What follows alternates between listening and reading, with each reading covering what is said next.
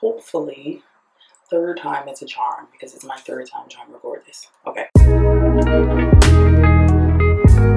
Passion is everything when it comes to stepping into self. It's your girl Poe, P-O-E, your favorite treat. Ooh. If you want to follow me, you can check me out at Poeism. Peace. So, this is going to be my skincare, not a routine, because that's unrealistic. Having a skincare routine comes with the assumption that you don't experience any other issues that may affect the progress of your, skin health, meaning periods, stress, depression, and food. It's other things, allergies, and skin. Like, there's so many different things that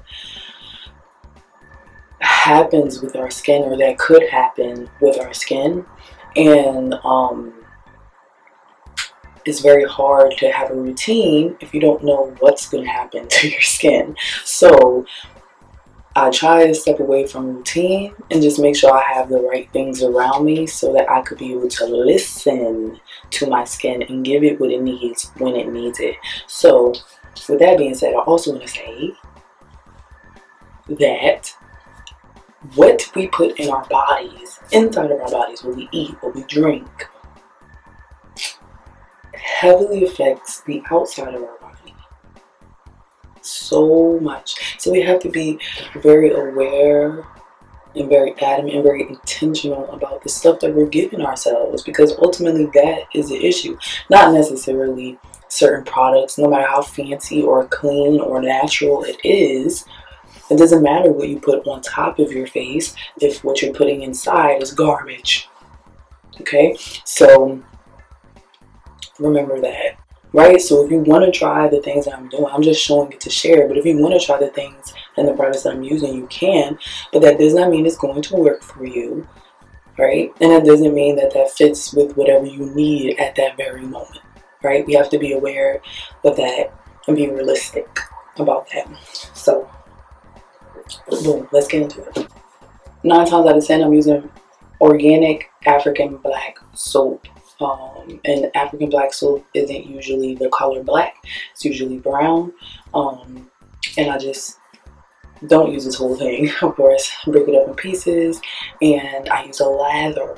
I make a lather and I use it on my face. Never, ever, ever put this directly on your skin, on your face, and use it. It is too potent, too strong. It also works as an exfoliator, so you could be making tiny little scratches on your face, abrasions on your face, and you don't want that. So always make a lather.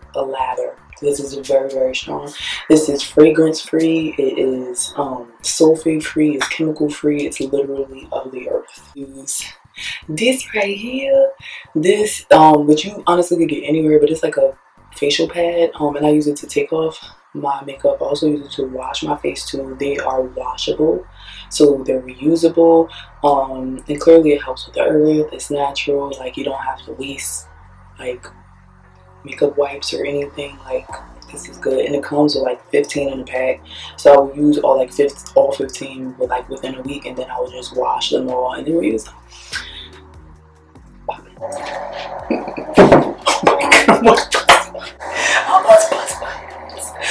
Is washed.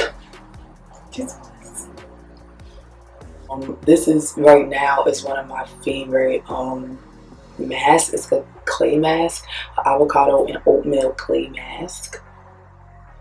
It's a deep cleanser and it's really good. I use this after I manually wash my face so that I can get everything else in here, and I'll let it sit. And then of course wash it off. So this is the mask dry. It's dry. I'm gonna just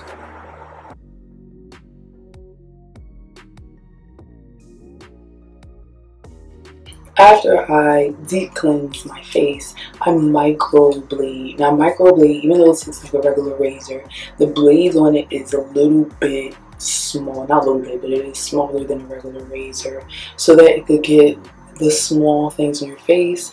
And I use this to go across on my face to get hair, my mustache, but like hair, and dry skin and stuff that like either me washing or deep cleansing could not get. And half the time it's usually something my face feels so clean and smooth after, and especially when I put my makeup on after. Oh my god, microblade. And you could honestly search up for microblade and get it anywhere. If you ever gotten like a professional like facial before, they microblade your face. That's why your face feels so like clean after. So yeah.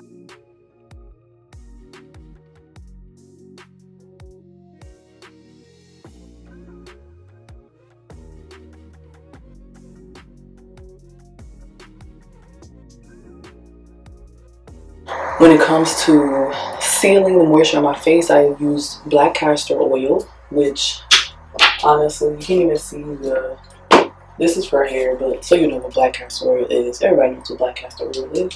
I use black castor oil. This is for under my eyes.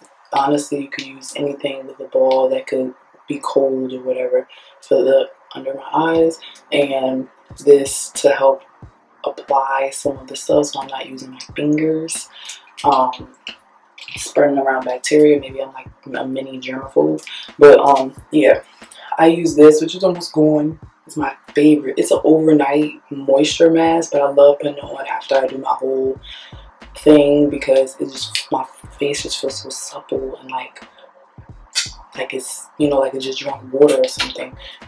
This is super berry with maki vitamin C.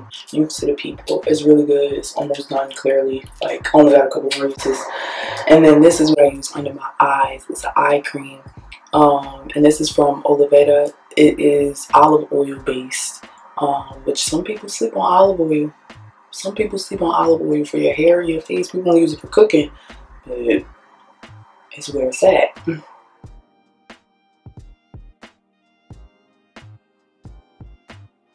This is literally how I would take care of my face. I would just let everything kind of like sit, because you can still kind of see like my cream and my moisturizer, but like I just let it sit and seep in my face. And I just won't wear makeup for like a day or two. It's a lot of time.